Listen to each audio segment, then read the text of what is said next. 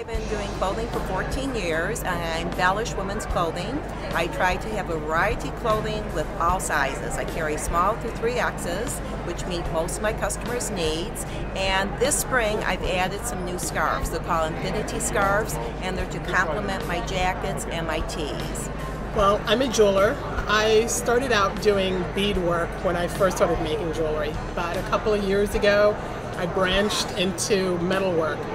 And so that's my new love and passion, is the sculpted silver.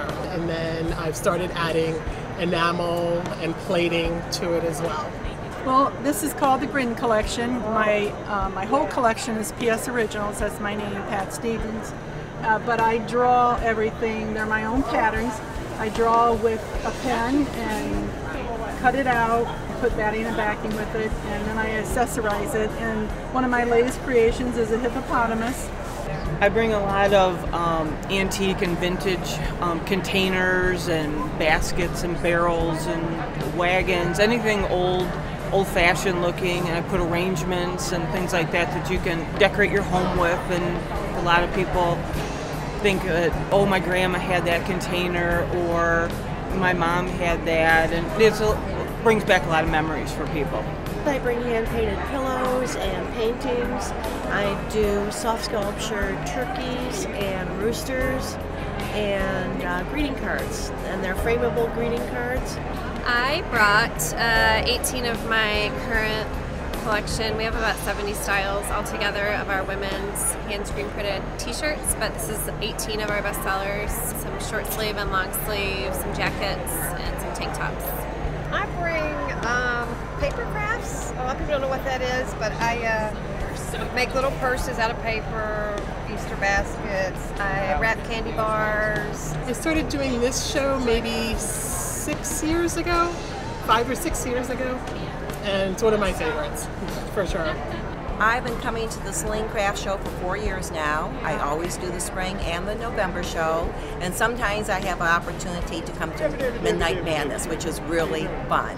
This is actually my second year here at the spring show, but I also participate in the December and the November shows too. I've been with Cheryl for about 7 years, but I've only done the spring about 3 years. This one is my second year, but I did all 3 of them last year, and I'll do all 3 this year.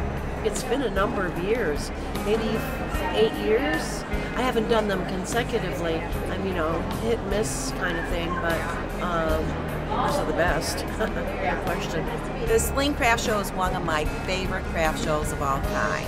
The spring show, everyone's here excited to buy new spring things, and the fall show, everyone's excited for the holidays. It's my favorite show. It's an easy setup show. It's one day, and there's tons of fun customers. Well, just volume of people.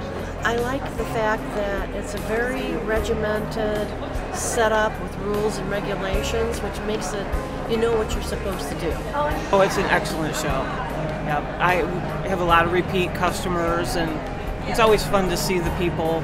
It's a good show. It's busy and it's fun, and I like a lot of the other crafters here. There's a lot of good stuff to buy and check out. A lot of great people, and Cheryl's a wonderful promoter and always very, very kind, and we just enjoy being here. I've always thought of Saline as just one of the best run shows, and I think the variety of crafts available here is really exemplary. And I tell customers, if you can only go to one show in the area, to pick this one, because there's so much to see.